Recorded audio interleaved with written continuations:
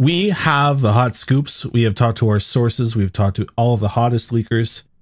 And we know the Switch 2's first year. We know when it's being announced, when it's coming out, and what software you can look forward to buying on it. Every game. Every single game for the Switch 2. We have an entire list here. I am Chris Meekness Fan. With me today is Kevin the Golden Bolt. Hi, Kevin. Hello. We are here with Moriarty. Hi, Moriarty. Hey. And we're here with our first source for the leak, Nico. All hail buckets. Nico, what has your studio been working on for the Switch 2? It is I. That's a weird game. Oh man, It is I. That's the This Is Us spin-off game for the Switch. I thought it was a mix-up of We Are Bread or whatever it was. Yeah, oh god, I Am Bread. That's right. I Am Bread with This Is Us. All right. It's part of the Us series, The Last of Us, Among Us, Jordan Peele's Us, Netflix's Us, and of course the country, the US of A, Us. This game. Good callback. Yeah. This game is called It Is I. And well, thank you. Well, we're at the point where it feels like Nintendo could announce this thing any day, especially in the 10 days when this goes up on public feeds. That'd be a little awkward. So we just figured, what the heck? Why not? We're going to age poorly anyway, so why not? Yeah, it's been about 7 years since, actually 7.5 years since Switch 1 came out, hasn't it? It just feels like it's been a fact of life forever at this point in time. But it's a hot topic, and we have talked to our sources. We do know that. Kevin, if you were going to guess, though, when are we going to announce this thing? So our sources said that if I'm going to guess, when are they going to announce this thing? And I said to our sources, I have a feeling that it will be announced sometime the week of October. Oh. That's it.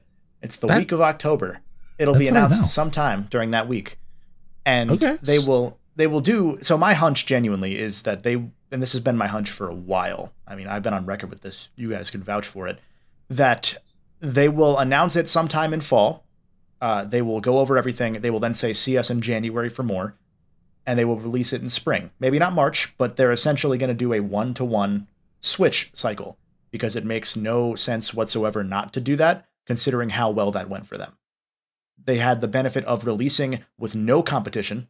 They had the benefit of releasing with an audience that was rabid for anything good from Nintendo for the first time in years. I say that as a Wii U owner and lover. My Wii U left me, though. And so they had no competition. They were able to build out an audience for the first 6 months until the holiday season. And that meant that they had no stock shortages by the time the holiday season came. And that's 3 wins in a row there. So my hunch is I almost feel like it'll be April just because of the way that they do their fiscal quarters. Yeah, so that's really where it comes down to, right? Yeah. Is Nintendo's fiscal end year is March. And it's going to be a question of whether or not they need the boost for this year or not, right? In order to meet projections. Yep. Because if they do, they can put it out in March, but it is a March-April question, not like a December question, right? Yeah. Like it is absolutely end of March, beginning of April, one or the other. Yeah. And I think honestly with the announcement of the Switch 2 itself will be enough to keep investors happy going into the following fiscal year. They had lowered projections already. I think they're actually underperforming those projections a little bit as far as Switch sales go. I haven't followed super in depth, but I know that the drop-off is a little bigger than people expected because now there's the question of, can the Switch itself actually pass the PS2? Because it's still like 15-ish million behind by the end of this year. So the question is how much stock they have left and whether they'll get through all of that, or whether they'll do an Apple and say, well, the Switch 2 and the Switch are the same thing, so that way we're the best-selling system of all time. Yeah. And I think we're going to find out more information before, sadly, this goes live. I think we're going to see it in the next couple of days. We're going to get that early announcement. And then, this will come up and people will be like, well, here's what actually happened in the comments. Yeah, we're trying to age poorly. And speaking of aging poorly, Chris, what was the first game that you saw from your sources that was revealed, and when is it coming out relative to the Switch's launch? Oh, I was going to devil's advocate and say, wouldn't it be funny if this thing came out in the summer after everyone thought spring the whole time? Summer would be weird because they don't put things out in summer for games because people aren't home. It's complete devil's advocate. I think it's spring, but I've also time and time again seen people say this is what would make sense for Nintendo to do, and then they do something else that's a little different. True. So I was like, I wonder. True. First game, I think first party Nintendo software. I have a lot of access. You see, I would expect to see the new Mario Kart at launch. Ooh, 3D Mario Holiday. Okay, see, my sources had told me a different thing. That it was Mario Kart 8 Deluxe Remastered. Was coming at launch. With all 148 tracks. Plus. That's evil. That's evil. 4 more tracks. And a roguelite mode. Wow. And a roguelike track builder mode. Dude, a battle royale. I think we're due for a new Mario Kart. I almost wonder if they'll do it at launch or if they'll wait a couple months, because my hunch has been, based on what my sources have told me, that this system is going to launch with Super Mario Iliad. What does that mean? It is the sequel to Super Mario Odyssey. Yeah. Oh. I see. Which it's technically a prequel, though, of course. So, yeah, it takes place before. Prequel. It takes place before it, so we get to see New Donk City as it's being before the destruction, thanks to Batman and Superman fighting. Yeah. Oh. It's before Superman snapped Zod's neck. Oh my God! You know, I haven't been told about this. In all seriousness, I do think that Mario is going to be the Nintendo Switch 2, launch. There's no flagship. chance it's not. There's no chance. We do have, Brotherhood, right? That's going to obviously be at least considered for Switch 2 as well. And I'm expecting maybe a Mario Kart, but that one's hard because Mario Kart 8, man, what is the best-selling game? It's in like the 70 million range at this point. Right? Of the past several years, I think it's pretty hard to when you say with. Brotherhood, sorry to cut you off. Which game are you talking about? The Mario and Luigi game that's coming out in a few months? Yeah. So I know Mario and Luigi is going to be coming out in a few months, which puts it as a launch title almost, right? Like, if it comes out November, December, I could be wrong. Right next in month, that period of time, we're getting Mario. It's gonna clearly be a Switch 2 game as well, I think. And we're gonna see Mario being the flagship sort of mascot again. Yeah. It's inevitable that we don't see some sort of Mario at the beginning of the Switch 2. Yeah, I would be shocked if it's not a 3D Mario game. Yeah. Just with how long it's been since we had a new 3D Mario, like you would have thought that if they were going to release it not on the next system, it would have been out already. Considering that you don't need 7 years usually to make a new Mario game, like you do with Zelda, because Zelda at this point is now. That open world saga takes a lot of time. Yeah. Chris, I know you and I have talked about something, but I want to go to Nico first. Nico, what have you and I talked about recently as far as Switch leaks go? Well, my sources tell me that we're going to get Legend of Zelda Choke of the Domestic. No, wait. That is... excuse me? Wait, that is incredibly dark. No. It was supposed to be the opposite of Breath of the Wild. Switch United families, but Switch 2 tears them apart. Breath of Choke the Wild. Of the Domestic, the opposite of Breath of the Wild. It ties in with the magnetic Joy-Cons, guys. You can't take them off the system. At the end of the game, Link is choking out Ganondorf and gets his fingers bitten off. Oh, it's like The Last of Us 2. Okay. Yeah. Nico, I have a question that'll guide you somewhere happier, maybe. Do you know what Wave Race is? No. Oh, that's interesting. Because I was talking to one of your sources, and they told me that Wave Race is also a lock for launch. Okay. That would be an interesting one. Is that like an outrun type of thing? Well, it's a game where you choke someone, but then you get to go on a water ski, and you just water ski around and race, and it's all happy. It's a jet ski kart racer. Yeah, that's pretty cool. Really beloved game from the N64 era. There was a GameCube launch game. It's actually over on my desk over there, my table rather. They haven't brought it back since then. Yeah, I feel like we're due for one. I feel like they usually have a weird lower key launch game. You know what I mean? Yeah, it's not going to be Punch Out. That'd be too perfect. You know, you don't think it'd be Snipper Clips too?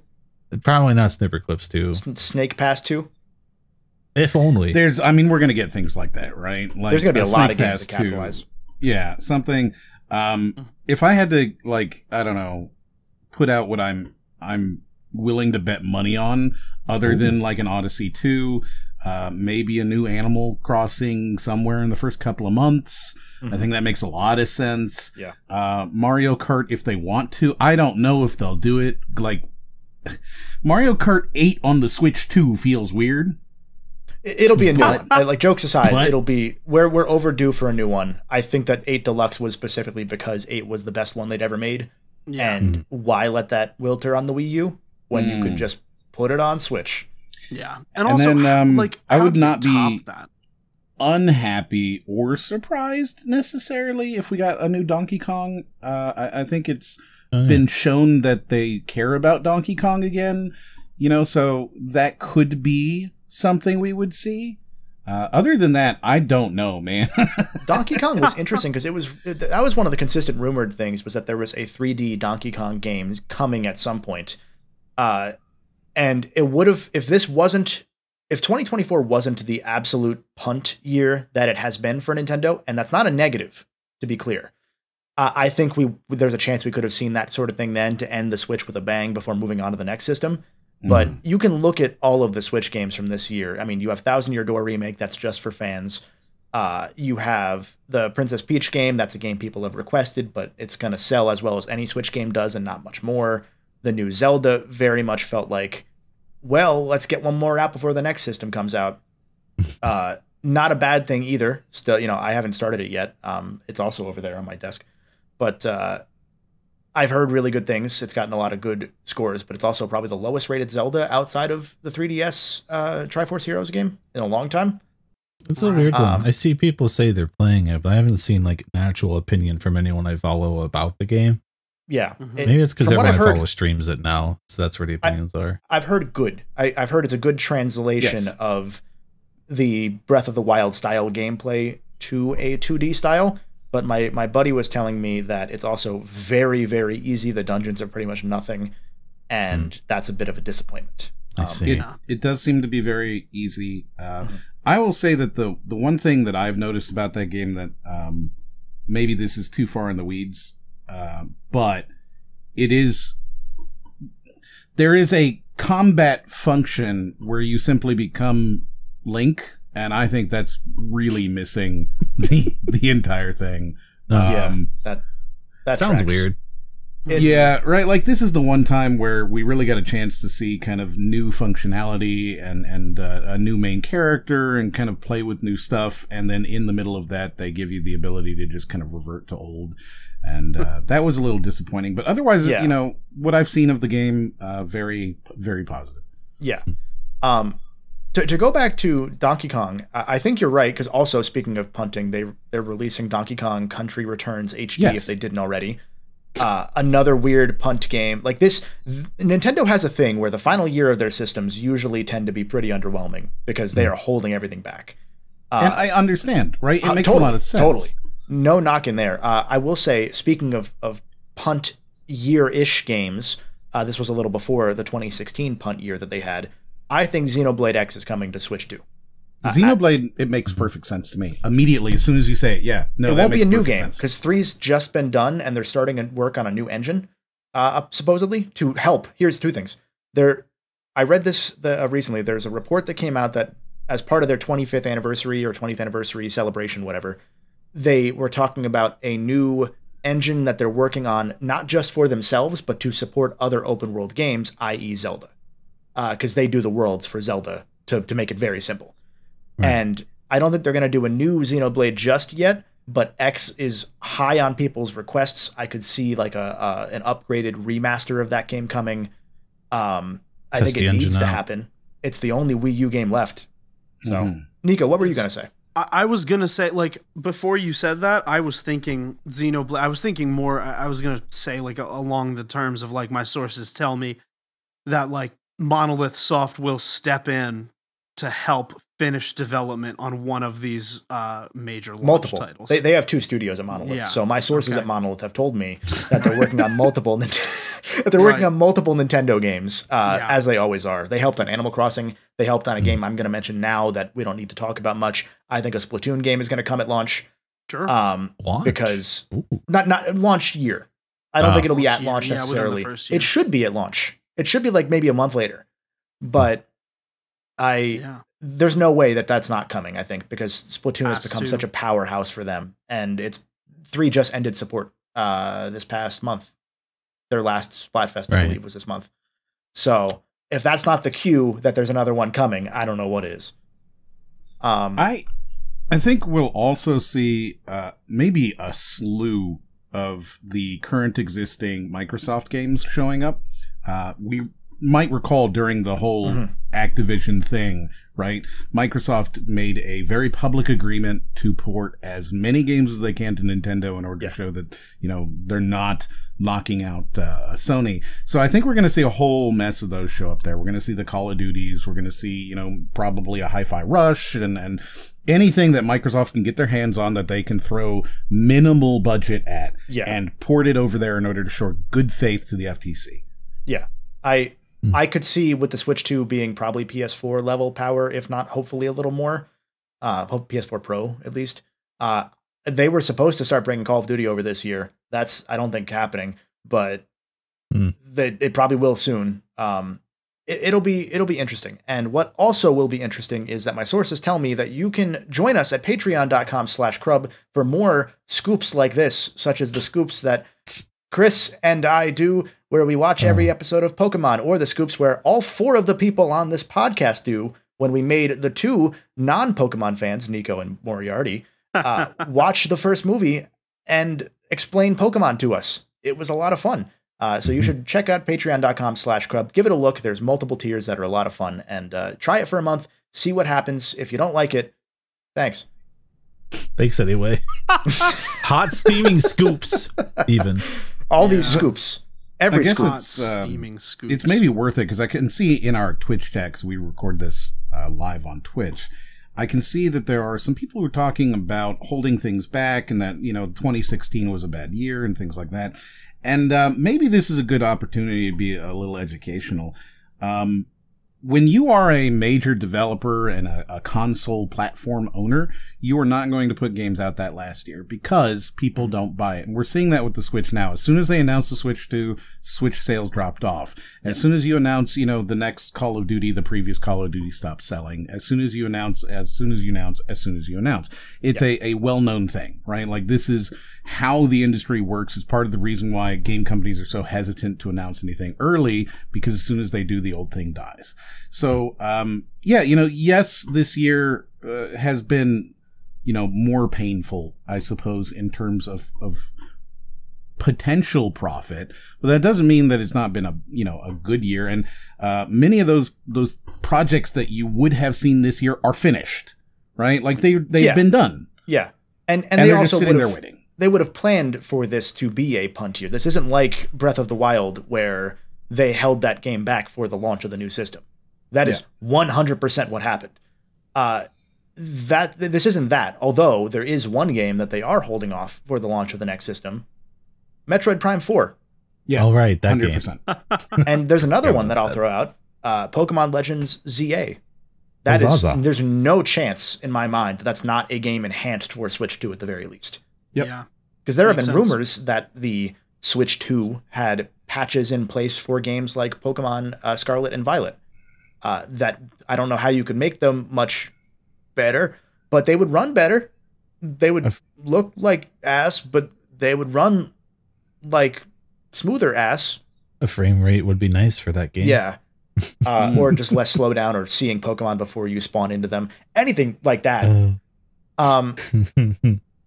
I'm trying to think of what else. I didn't write anything down here because I come prepared. But I did have a bunch of them. Oh, Chris, go. Oh, not a new one. I'm just most interested in Animal Crossing because I feel like that's one you get out in the first year. If I'm Nintendo, I'm especially anxious to test out what the actual ceiling of that series is. Because last time was very much a COVID bump, and I think we'll see higher numbers this time due to that.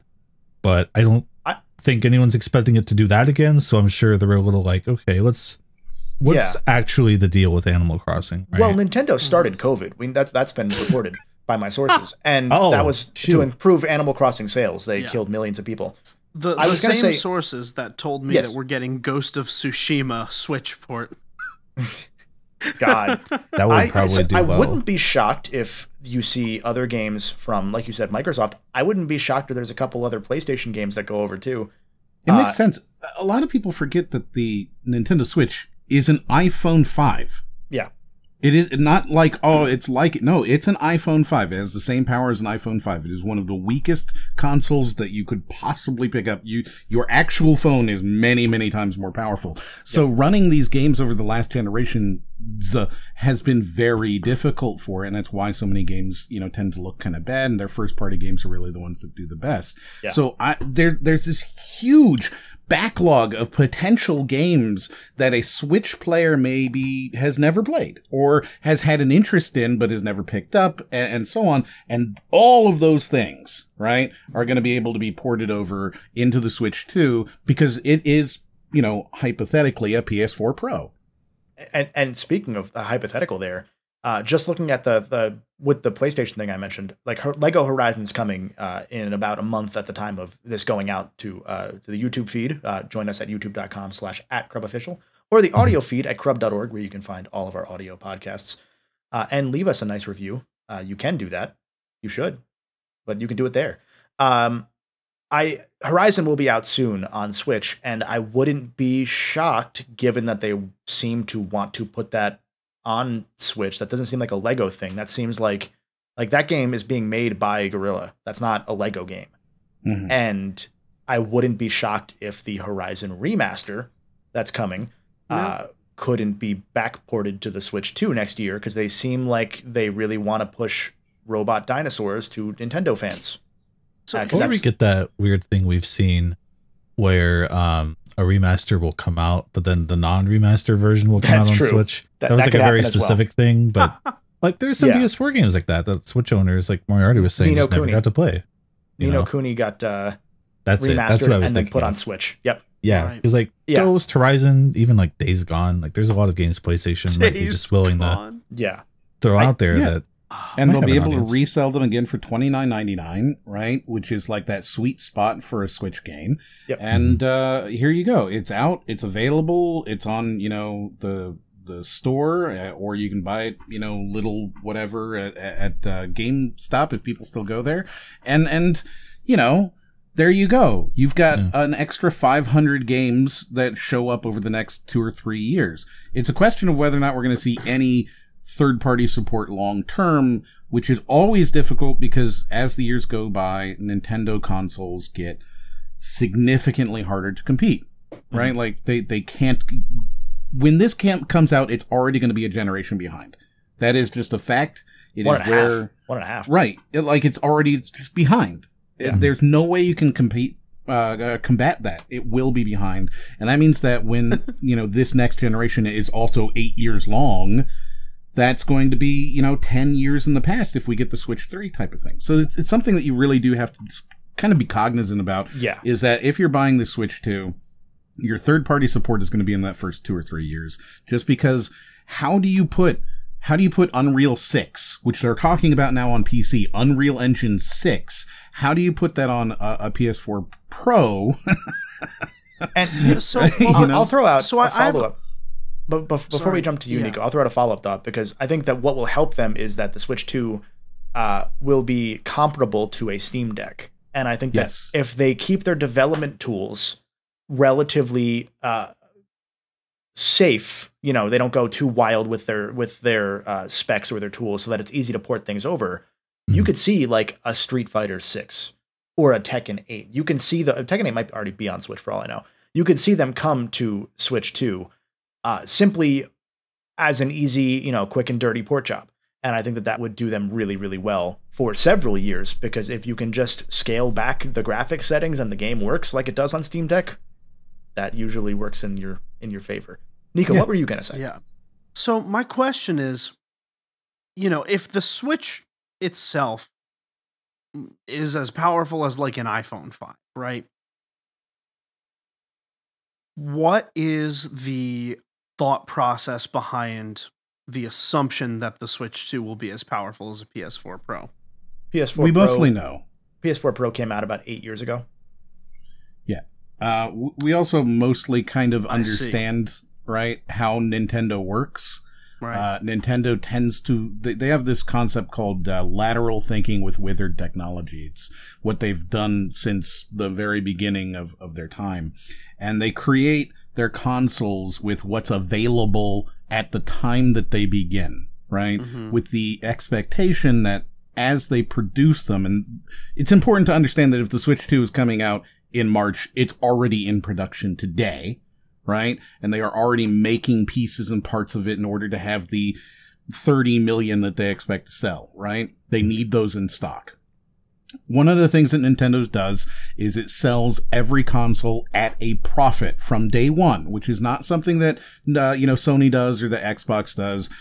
They sell them at a loss and expect to make money back on licenses and make it back on data and all that kind of stuff later on down the road. Nintendo does not. They sell at a profit from day one, which means that anything that they are building has to be a thing that you could buy today for roughly $300 as a manufacturer, right? Which puts it at, PS4 Pro, maybe like, low-end Steam Deck, maybe, somewhere in that kind of realm. What could you buy for $400? Well, you can buy a Steam Deck. Right. I'm glad you jumped to 400 because I was going to say 400 is probably what I'm anticipating for it, which is going to profit has to be built into it. That's what I'm saying. No, $300 for them, and then right. My hunch would be 400 simply because I don't know how you sell a $300 console when the Switch Pro Switch OLED is already $350 still. They haven't dropped the prices at all yet, and that's a sign to me that they're not those price drops are not going to come until after the holidays, so they can milk everything they're worth. But and also we won't get a price for the Switch 2 until January. Also, that's not. They're going to keep that locked up. But it's going to be interesting because, like you said, Nintendo doesn't sell at a loss pretty much ever. The exception being the GameCube for that first year, because what happened was the PS2 came out a year prior. By the time the GameCube and Xbox came out the following fall, Sony dropped the price pretty quickly to make them cut into their profits because they said, well, we have a year head start. We're already profitable. We can cut the price to 150, not 150, but yeah, it was 150. Yeah.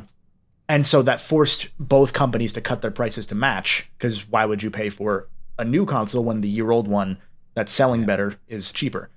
Yeah. And it'll put them in an interesting... Just as a random aside, and I'll come right back to you, this is also when we saw game prices come back down to that $50 price point. Because before that, you saw games, even in, Turok season in 1995 or 96, selling at $75 more than games do today, right? It was really that period of time when they did that hard, we are going to be competitive now thing, that you saw prices coming down to video games are 50, and then, a few years later, video games are 60, and we stayed in that price point for 15 years. And discs helped with that as well, for reference for anyone who doesn't follow the gaming history as much as we nerds do, because the disc manufacturing cost is what led to a lot of that stuff. Like there was a conversation years ago about how people were more fond of Banjo-Kazooie despite Croc selling like twice as well. And yes, Croc did sell better than Banjo-Kazooie. They came out around the same time. But the difference was that Croc was like $20 at launch because it was a PS1 game. Whereas you can't sell cartridges that are custom made for cheap. But the thing I was going to say about undercutting, that'll be really interesting because Switch 2 games are going to be $70. They already tested that. They're going to be. Yep. It'll be interesting at a $400 price point with $70 games. The PS5, is already $400 for the discless model. So I could very much see Sony doing that again and undercutting for the sake of trying to cut into that market. I don't know how much more successful it would be this time, but that also helps them with PS5 Pro visibility, because then it's, the Pro is 800 or whatever it is, and is it 700? I don't care. Or the PS5 is 350, So there's a double-pronged, interesting business debacle that could happen at 400 for Nintendo, But the truth is, almost every Switch owner has a PlayStation 4 or 5. Almost every PS5 owner has a Switch. Yeah. They're not competing anymore, functionally. No, and I don't think they have been. And maybe this is part of the disparity between the graphical capabilities of them, right? Because I don't look at a Switch as a competitor to a PS5 at all. I just don't, even to a PS4, right? That's not what that's for. You buy your Switch because you want to play Kirby, not because you want to play Call of Duty, right? Like that just doesn't, it's not how that works. I would say, and this is something that we have seen that, Nintendo so far has been very, very good at, is that they are directly competing with mobile markets, right? Yeah. Like they view themselves even as competing with a mobile market. It's why they don't put out mobile games very often. It's why they were so reticent to put out the early, Mario Runner games and all these things, is because they compete. They view it as like, but then you won't buy the Switch. Yeah. So how we're going to see that change over the next year is really interesting to me, because it's still not going to be as powerful as your phone, right? In 5 years, 5-year phone from now is going to beat the absolute pants off of a Switch 2. But there's going to be a period of time there where the Switch 2 is more powerful than your phone. Potentially. Yeah. Yeah. At least the first year or so, for sure. Yeah. I think it's going to be really interesting. Nico, you were going to say something a moment ago. I don't think so. I'm going to say something a moment now. So we hit on series like Pokemon, because Pokemon Legends ZA is coming out next year. We know that. So it's presumably cross-gen. There's no reason why it wouldn't be. Metroid is absolutely cross-gen. Mario will be an exclusive, almost certainly. Like the last Switch game is Mario and Luigi Brothership. Yeah. More or less. I think that's the last one. And that's probably also on both, because it makes sense. Or it'll be enhanced, for sure. Gonna be a lot of enhancements, you'd think, right? I mean, it'll probably just be like the PS5 and the Xbox Series, where most PS4 games just automatically run better. Yeah. Or they patch in, a frame rate cap boost or something like that. Right. There'll be stuff like that. What'll be interesting is, I'm curious a lot of the hardware stuff. None of that really matters for the point of this discussion, but I'm curious how they will get by the solid state drive era without one, because they can't really have a solid state drive easily in a portable system. That's kind of an issue. And I was playing the Horizon PS4 game recently, and I said to Chris, man, this game did need the remaster. I know that's controversial, but I don't like watching games load for 40 seconds. And I don't like not having checkpoints when I die and then loading back 30 minutes because I didn't save at the last bonfire. I like it in Horizon Forbidden West when I die and I spawn right before the fight, and when I spawn instantly. And Tears of the Kingdom, I dealt with the loading because that was, a consequence of the system. When you're playing a system that is then, in the consumer's eye, broadly seen as a competitor to a PS5 or an Xbox Series X, will they put up with loading to the same degree? It sounds like such a minor thing, but the thing is that I think, even though we're not going to have SSD or an NVMe, probably not either, there is, in the past, year and a half or so, a lot of improvements we've seen in SD Express, which means micro SD cards of, up to about a terabyte. True. So and those don't get hot, which is really the big thing, right? Like an NVMe gets hot. Yeah. And having an SSD, it takes up a lot of space and it's hot. But they're not going to use, a plate drive. That's not going to exist in this. So what do you have? Well, you have the opportunity to make like a really cheap, low end sort of SSD type thing, or, right, you go very expensive with an NVMe. They're not going to do either of those. What's in the middle? Micro SD, right? With the SD Express that we've seen coming from Samsung and, some of the competitors. I think it makes sense, and it would give us that space, and it would give you the speed, right? It's not quite at full NVMe, but, that is understandable. That would help, but then they're still designing their games for presumably Switch cartridges, but better. So those load onto your hard drive, like those install more or less anyway. load times aren't as big of a deal on Switch games outside of like a Breath of the Wild and Tears of the Kingdom. So it shouldn't necessarily be one, but we're also talking about like the jump from games that are technically 1080p but are closer to 720p to probably 1440 when you're docked, which is a 4 times increase in quality. Four times. And that's going to cause more load time issues, and they've always optimized well, but it's an interesting back-end thing I'm curious how they'll handle. I'm fascinated too. I would not be surprised if when we get that announcement, you see SD Express as a logo in there somewhere, right? And if you see that logo or, the trademark by or any of that kind of stuff anywhere near there, then I think we're going to be able to see, because that's like 800 megabits a second. It is not bad. Yeah. It's real fast. And that will work in their favor, because the Switch 2, per my sources, will only have a hard drive of like 200 gigs probably. 256 or something, most likely. It makes sense. It's what makes sense. Which is not good. But, at the same time, Tears of the Kingdom was only 30 gigs, so they can usually get away with it.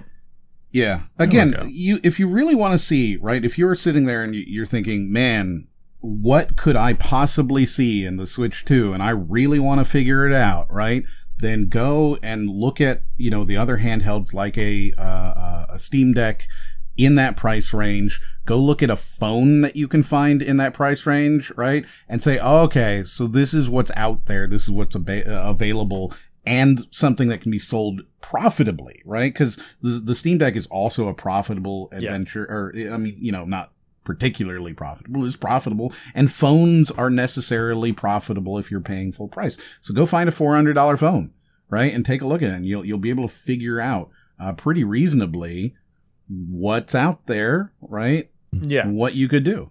And to circle back to the point I meant to make that I didn't make, we talked about Pokemon, we talked about Metroid, we talked about all those cross-gen games. Are there any games that our sources have told us about that we haven't yet mentioned? I saw on the Twitch chat, I saw Star Fox mentioned a couple times. I'm hoping, I haven't had any confirmation from this, or of this, I'm hoping that Project Giant Robot finally comes out. The game that was supposed to be part of the 3-game slate that was Star Fox Zero, Project Guard, which became Star Fox Guard, featuring Slippy's Uncle Grippy. There was also Project Giant Robot that Miyamoto was working on. It's the game that I expect to release right after he dies. And kill switch. It's a dead drop. Dead man switch. Yeah. And oh, man. That was then supposed to move to the Nintendo Labo. And I don't think that one ever did. There's still one of those games left that never came out. And I would really like to see that come to Switch 2, if only because it'd be funny. So, Chris, do you have any like F-Zeros or anything that your sources have told you about? I have a big game we have not talked about. In fact, you could say it's one of the biggest. Are you about to say? I think you might say the same thing that I'm thinking. Yeah. Are we all thinking the same thing all here? Right, Nico, on now. Okay, 3, all right. 2, 1. Breath of the Wild $70 remaster with no changes. What?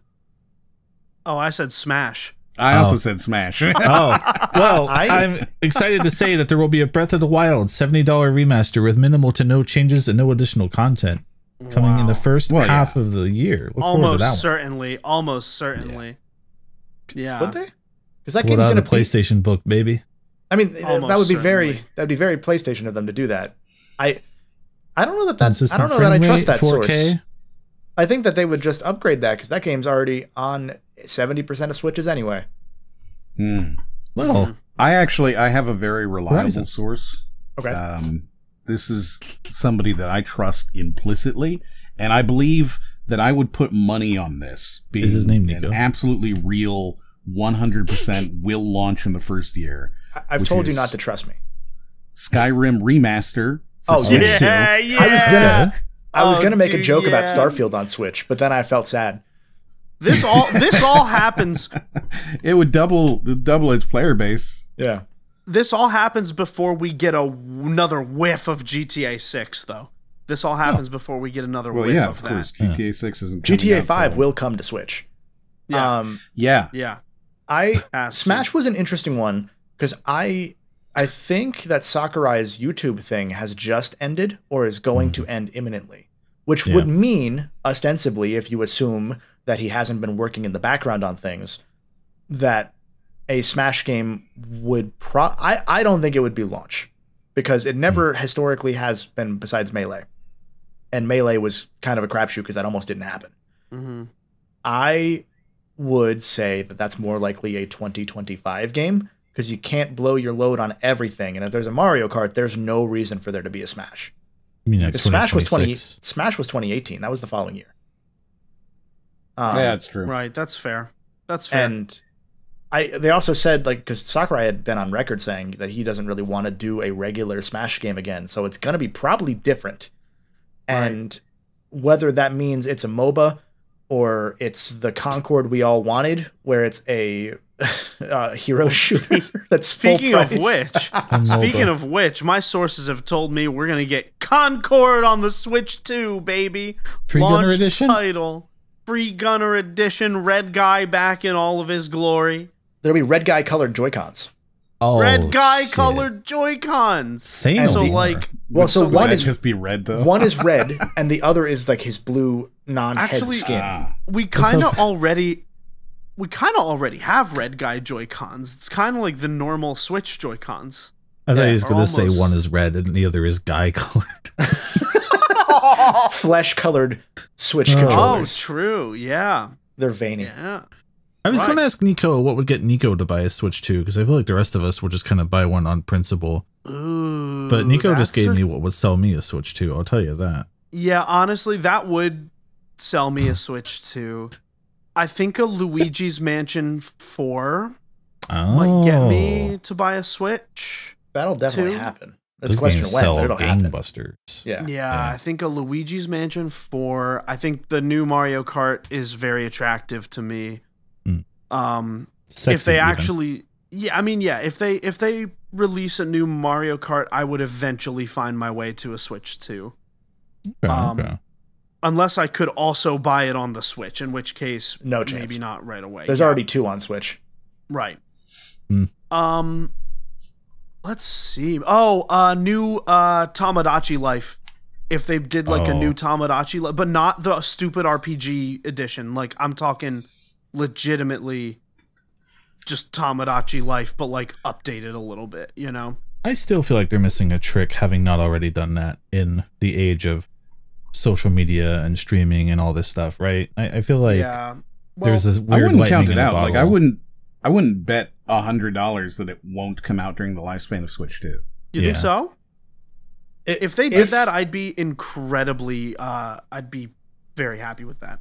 I don't think it's a launch thing, but no, I could see it coming out, because if there were any time for it to come out on Switch 1, it would have been this year. Because when you mentioned Luigi's Mansion 2 remake was also a game that came out this year on Switch when they were punting. So case in point, good. You know, they filled their quota of games that people really wanted that aren't blockbusters, and Tomodachi Life would have been one of those for this sort of year. So a down year would definitely have. Well, last year we got Pikmin, right? Like, they've been doing a pretty good job of going down the like list. Wish list. Yeah, Pikmin is weird too, because Pikmin was in development for like 10 years and done for like 5. Yeah, supposedly. That's fair. But yeah, wouldn't it be wild to think that there's a Tamagotchi Life just sitting there? It's already finished, totally playable. 12 been Switch done for 4 years. 12 Switch 3 launch game. Yeah. They almost certainly just have a Tomodachi Life game just sitting there. Supposedly there's been a Fire Emblem remake sitting around for like a year or two now, so Nintendo's weird like that, right? Like, they will hold on to a game for a decade, and the thing is that, you know, because of the way that they make their games and their consoles, they tend to hold up pretty well regardless of when they're launched. Yeah. I could see Fire Emblem first year for sure. Sorry, Chris. We do have an insider chiming in chat. Erkman1, I believe, is their alias, saying Bloodborne finally gets ported, but it's to the Switch 2. I can say I've heard the same thing. But it's actually like lower res and it runs worse. Oh, it's man. It's the Bloodborne demake on Switch 2. That'd be PS1 so demake. Funny, the PSX Bloodborne. So here's an interesting question. Okay. With the Wii U era, we got Splatoon. I'm currently struggling to think of... Oh, well, we had ARMS for the Switch. Arms 2. Arms 2 could happen. There's going to be a new IP somewhere, probably in the first year. What do we think it is? Pal World, now that they'll own it. I could see that. I could see them bringing that whole studio on and saying, hey, you guys make Pokemon a lot faster than Pokemon does. I'm just... I think it's going to be a character called Dumpy Gumpy. And he's just like a piece of slime, like not a, So he's the anti-Kirby? So no. He just kind of... Does he just blow? Yeah, he blows. Right, he blows. He just gets smaller as you play, so you start as a big one, and then at the end, he's half as big. If that game's not called Blowy's Adventure, what are we doing here? Blowy's Adventure. Yeah, Blowy's Adventure, and you're gonna it's gonna be a MOBA, and you're gonna be, you have blowing powers like One-Off. Concord veterans will get Concord. That one. Right. And that's the original IP. It's gonna be a hit. People are gonna love it. I'm excited for Blowy's Adventure 2. Yeah. I was thinking, because like both of those games, they weren't entirely dependent on the console gimmick, but Splatoon was like you're looking at the second screen, ARMS was using the Joy-Cons. All we really heard is that this might have magnetic attached Joy-Cons. I don't know if you could incorporate that into a game somehow, but maybe that's an indication. Newton Balls Simulator. I hope you can hold the magnetic controllers to the screen and make it do that thing where the screen gets all discolored. Yeah. So Chris, Newton Balls are like the desk toy where you like drag a ball up and you swing it and it pendulums and like hits the other one. And they just go. What if they make a game that's that bird? It's the bird water dipper. And that's the whole game. True. That'd be a hell of a clicker game. I'm going to say it. Someone should do that. Cool. $80. It's the first game that's premium.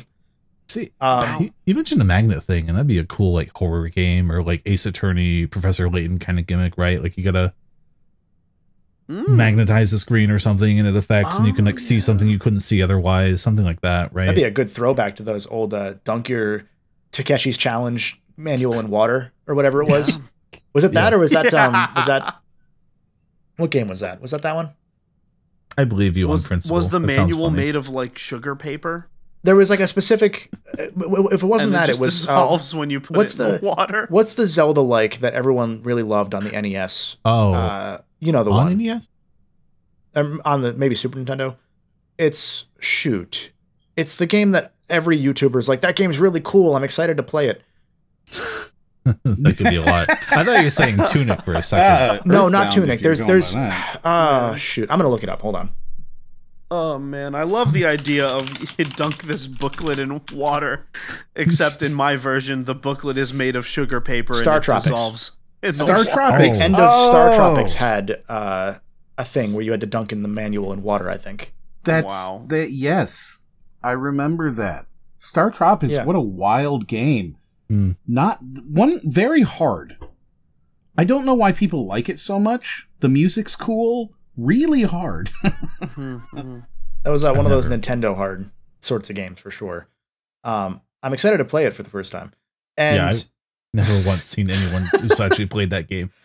So speaking of all those Nintendo YouTubers, I think we should probably end this part of the discussion by theorizing how the internet response or the internet creator response to the Switch 2 is going to be. Because we know people are going to cry on camera the moment it's shown off. Yes. Yeah. We know that people are going to hype it up.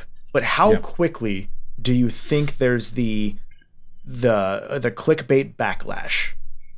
Dude, immediately, within those people, I'd say 10 minutes. Those will be the people that are doing it simply to try and like those are like negative clickbait. I'm talking like the. Oh, you mean like the Switch 2 is not as bad as you think. The disappointed Switch tubers that are trying to garner. This should have been great, but it won't be. Oh yeah, they could have done so much better. Trolling. Okay. So how long until we've got somebody's face, okay? Their face looking sad in the thumbnail, all right? And next to them Is it, or couldn't it be better? Can puppets look sad on camera? We waited this long for this? We could get the sad Arlo. I wasn't saying anybody specific. I'll say it. Sad Arlo. Yeah. Sad, I think it comes... Okay. If they show the new Mario and Mario looks weird in a way we're not used to, that comes day Unreal one. Engine, Nintendo hire this man, Mario. Yeah, like if they make them too smooth or too rugged, like in either direction on that scale. Yeah. Battery life for the system, that could come a week later and be like, it's only 3 hours. It'll be something like that. I think it comes within. I remember week. That happened with the original Switch. Everybody and was the like, Wii U. Oh, did it? It's not going to last. How's it going to last? Yeah, that was a genuine thing. I still see people do that with the upgraded DualSenses, where they're like, yeah, my controller dies within 2 hours, and I'm like, I play for like 8. What are you doing? my old DualSense would die in like the DualShocks died, but the DualSense has never struggled for me. Yeah, my DualSense was pretty bad. My favorite, the Concord one lasts forever. Well, that's the new model Concord, baby. Yeah. My favorite is the Wii U was it the Wii U or the 3DS that had a battery pack that was half the size of what it could have been, but they saved money on it by making it a shittier battery. That was the gamepad. Yeah. It's going to be really exciting to play on the Wii U when those gamepads start dying. Mm-hmm. Yeah. But classic. I like there's going to be some sort of concern trolling. For the record, Arlo is a friend of the channel. So don't send this to him. Send it to him, actually. I'll send it to him. I'm going to. And there's going to be some concern trolling, not from like an Arlo type, but like there will be some of those Nintendo clickbait YouTubers that'll do it. And it's going to be, I'm curious what does it and how quickly it'll happen and what the backlash will be like if there's anything that's remotely off. Mm-hmm. The thing is, I suspect it'll be, as with a lot of these, entirely dependent on the games that they announce at the first time. And price. Right? Well, yeah, if it's $500, people are going to have a major problem with that. Yeah. I don't think it will be. And even at $399, people are going to compare it to a PS5, right? Yeah. They're going to make you could just get a PlayStation. And yeah, they're not really comparable in that way. They're in the good narrative era currently, though. So like when you're hot, you can do no wrong as a product, and Nintendo is hot, so they cannot do wrong. And so I'm curious because I said this recently, I think on one of the podcasts. In light of the PS5 Pro stuff, my thought was, man, if Nintendo fumbles the bag at all, what are all these people going to do? Because that's the only bastion of hope they have left. I'm curious, like at which point does the goodwill, would the goodwill run out? I don't think it will, but when will people start trying to pretend that it's running out? A lot more depressed Switch tubers then. I hope if they go way too far, if every leak that we've heard RE hardware is wrong, right? If that's not accurate, if it's not just an upgraded Switch and it's something very, very different, I could see that being something where people didn't take it, well. Yeah. Because really, right, like what do people want with a Switch 2? They want the Switch, but not, an iPhone 5. Yeah. That's it. That's all they want. And so if it were very, very different, if they did something like they did with the Wii U, where it was, some multi thing, I don't know. I could see how they could lose some goodwill there. But really, Nintendo needs to make bad games to lose it, right? Like that's what they need to do if they want to become Sony right now. Is they just need to make bad games, and they haven't been doing that. They are remarkably high quality for a long time now. I'm gonna either cause you some more clickbait backlash or save you some. Are you saying that Sony games are bad? Yes. Okay, there we go. Let's go. I've determined what could do it based on that. Show the console, looks too similar to the Switch, only shows 1 or 2 games for a few seconds like that one Switch trailer, doesn't give a date for when they're going to show more for the console, even if it's only a month later and they don't say it. That is their golden combo for pissing everyone off on accident. Oh, and give a price that's too high. And give a price that's too high. We saw the blueprint with the PS5 Pro. Graph that onto the Switch 2, which doesn't feel like an impossible scenario, just in terms of the things I said. Yeah. And also in that case, everyone shut up as soon as they showed a gray version of the PS5 Pro. Everyone was just happy again for some reason. I hate the internet. There's no reason to like good. The PS5. Don't get me wrong, but there's no reason to like the PS5 Pro. There's no reason to end the world over the PS5 Pro. People were just complaining for a week, and then they're like, well, here's the 30th anniversary edition. It's got colored buttons again. Oh my God. And just zip. Everyone shut up about the PS5 stupid. Pro. It was hilarious to me. That's fun. That's a good one. That's a good 4-hit combo. I was going to add something to that, but I forget what it was now.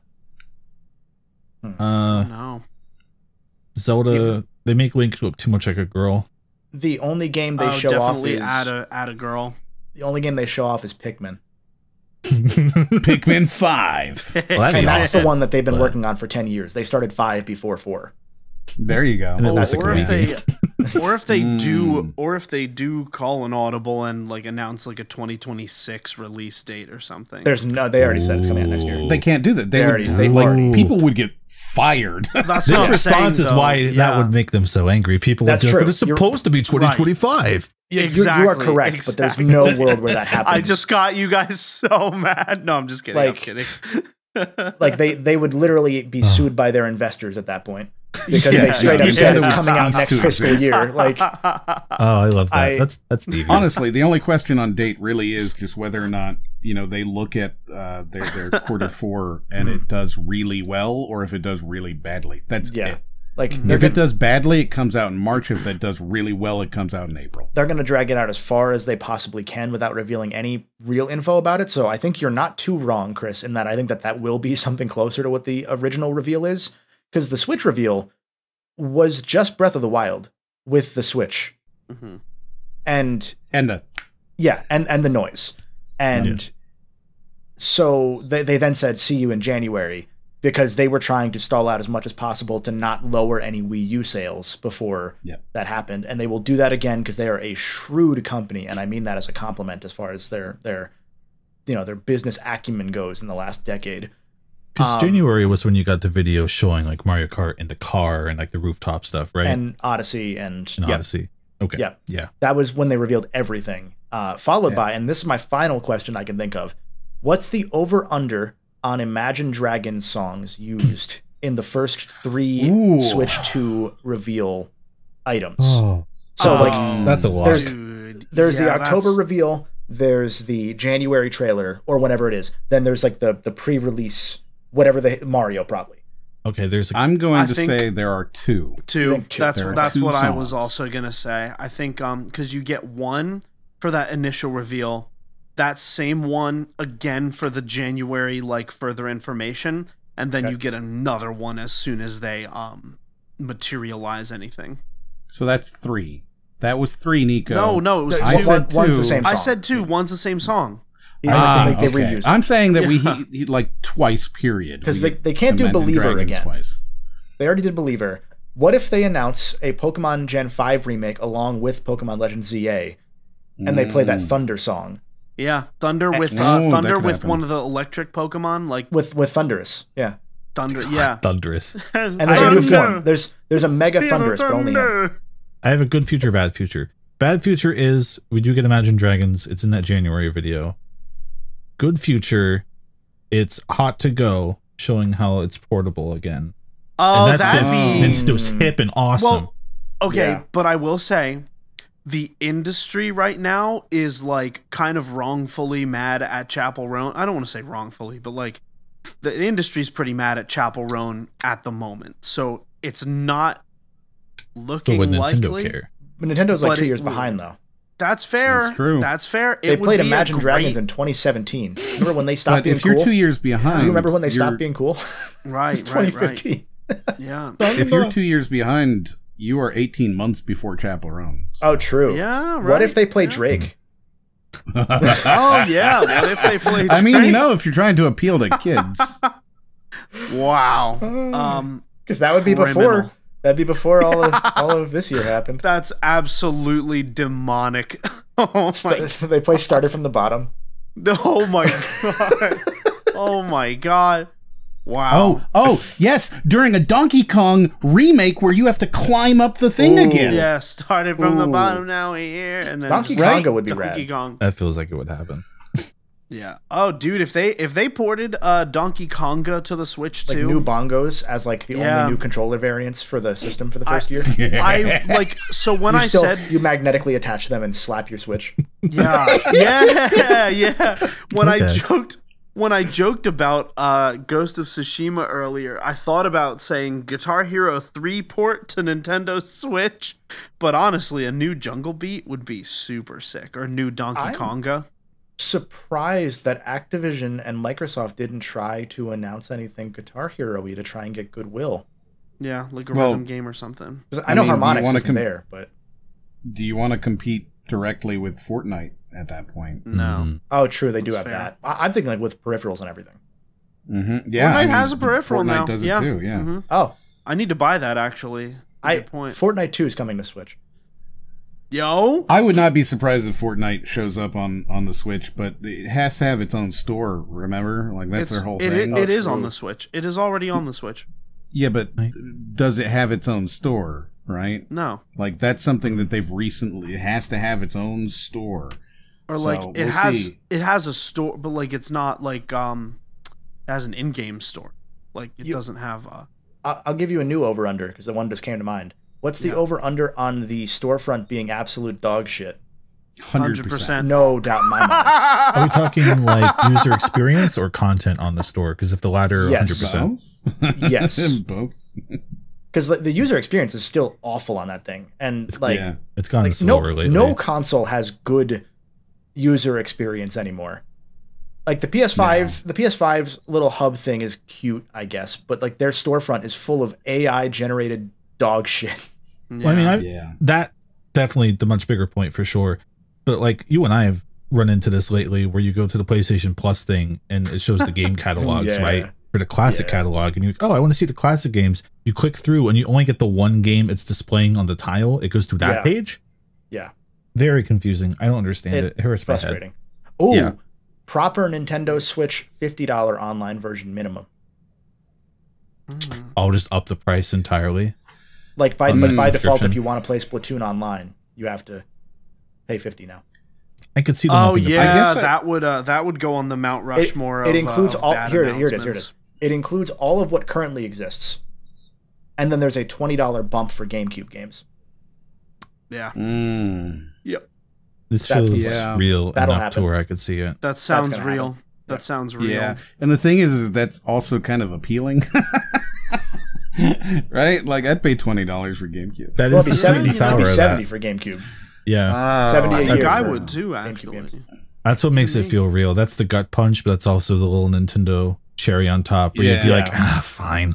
Yeah. Like I'll be honest, NSO is what makes me play Switch, right? Like I have no interest in most of their releases because I have a PC. But NSO, that's a very compelling reason for me to pick something up. They do.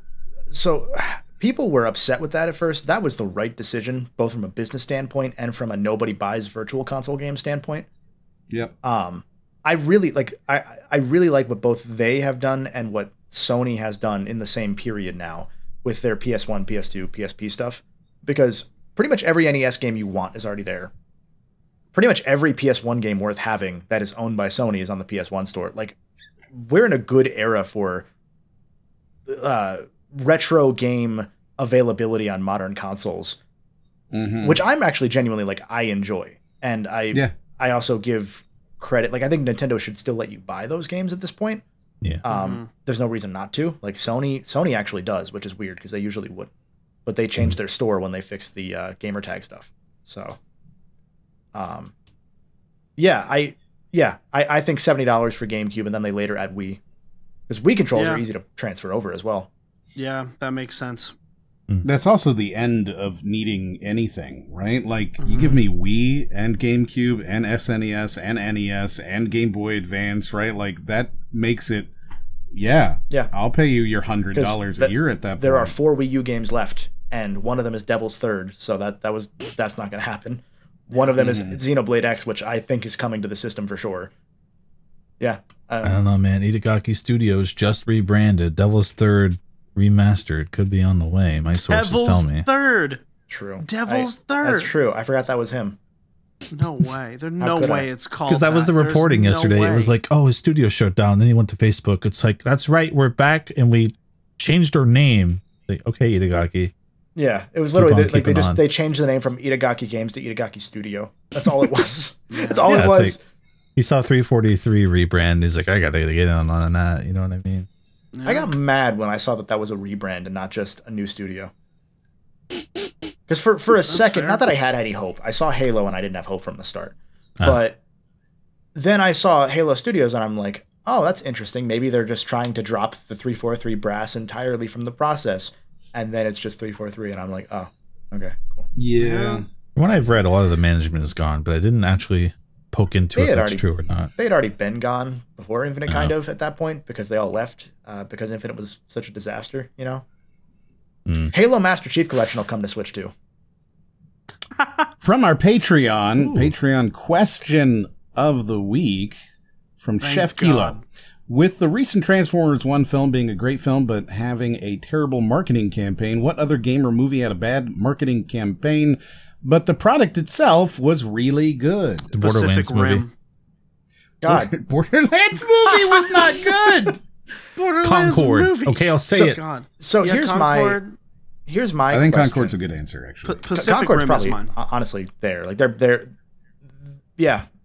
I guess my question is, I've seen this take with Transformers. Was it really, like, are we blaming the marketing or are we getting to the point of acknowledging that animated movies do worse? Oh, that's a hot take.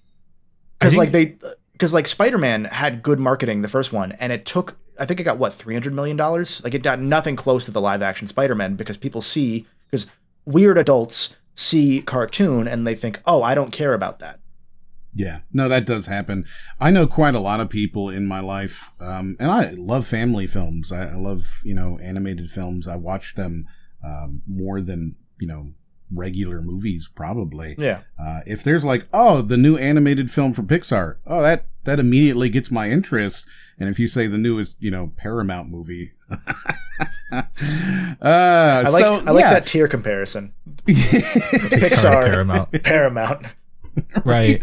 So, if you show me that, I know that I'm going to want to watch it. And I know there are a lot of people who are the exact opposite. Yeah. Oh, it's an animated film. Yeah, I have no interest. I'm not going to watch it. Even though it could be great. The new Puss in Boots is incredible. And yet many people will not give that a shot. So that is sort of where that is sort of where I lie. I'm sorry. I think, like, I just took a look at that Transformers movie and it's like, I had that reaction. I had the reaction of just like, I don't really need, this is probably not for me.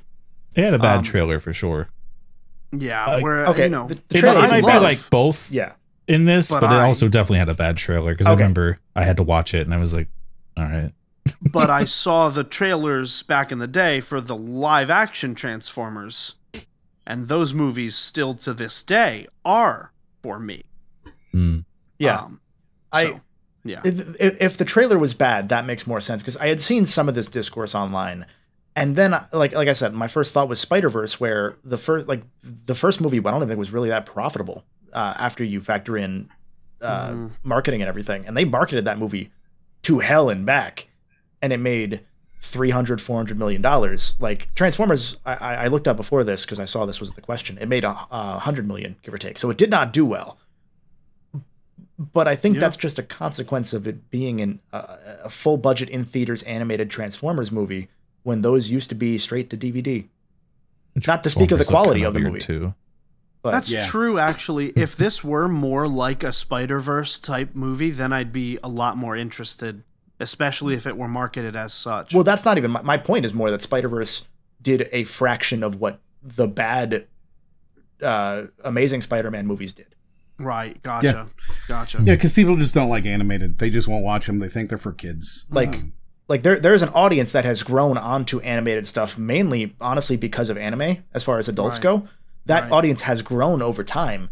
But that's not that's also why you then see this take. I think because those sorts of folks see an animated movie that looks really good and they enjoy it, and then it doesn't do what they expect, and the things they like have to be successful, so they get upset. Yeah. And they blame management instead of just, it's a movie that's not going to do that well. I'm assuming the budget of that movie was probably recouped because they probably didn't market it well. $70 million. So they probably they broke even likely. Just about. Yeah, this is also why like adult animation films are so hard to sell, because you are losing the main audience that you're going to get from that. I do have a couple of options for the question here. They're very quickly. One is Earthbound, which is like the retro example of this. The marketing was terrible for that game, and it sold like 250,000 copies until 2008 or whenever it showed up on the Wii Virtual Console. So like that was a game where marketing really hurt a good game. And then of course Prey 2017, which got just horrific backlash from the name change, right? Like being made a Prey game when it very much wasn't. And that game is maybe the best ImSim ever made, right? Like it's incredible. It's really, really good, and people won't give it a shot. That's what I hear about it. I will say about Earthbound, one of the things that I remember reading in one of the gaming history books that's like relatively reputable of the few that exist. I remember reading pushback on Earthbound. Not the marketing. Marketing was dog shit in the US. But I remember reading pushback on the idea that the marketing hurt the game because it did sell out. It was just that Nintendo of America chose not to print many copies of the game, which is that's a different issue than the marketing being bad, because they sold through everything, just about. It's just that they let it die, which is more of a travesty than bad marketing, in my opinion. It's one of those things where I think that I know that's another one of those YouTuber games. And I think that a lot of YouTuber backstory of the game has retconned what appears to have happened, and understandably so, because for reference, Nico, the marketing of Earthbound included a magazine with a scratch and sniff that said, "This game stinks."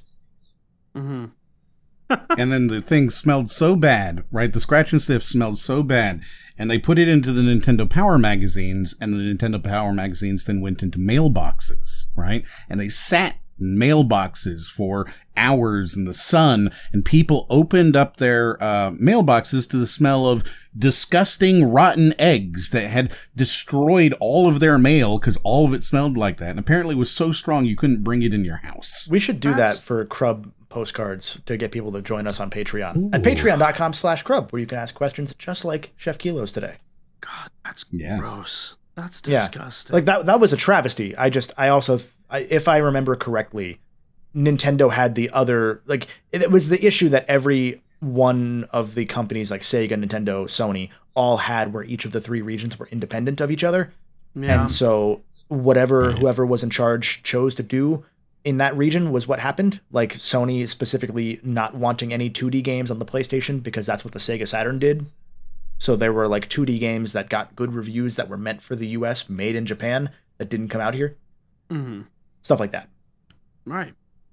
The way American gamers in the 2000s set the culture and history of this medium probably needs to be studied at some point quite thoroughly. It's really fascinating because, like, I think that conversation has gotten muddied because it involves talking about journalism in video games, and we all know where that goes. But there really is a fascinating thing about, like, it's the same way that early YouTube was pushed predominantly towards Nintendo by way of people that were in their, childhood years during the Nintendo NES days that happened to be in their mid-20s, early 30s when YouTube became a thing. So early games, video media became those people talking about the things they liked. So you then led to this sort of thing that people think that Banjo-Kazooie was this iconic game, and not many people actually played it. It is iconic, but that's because I like Nintendo stuff and it was in my sphere. But like, if you go to Europe and talk to people from Europe about N64 games, unless they watch a lot of YouTube, they have no idea what the hell you're talking about, because like Nintendo never did well in Europe. And that's why Sony slid right in when Sega kind of fell apart and just took everything by storm. Crazy. Yeah. Well, so speaking of taking things by storm, I believe we've taken things by storm today with this podcast. You're damn right we did. We still don't have an outro.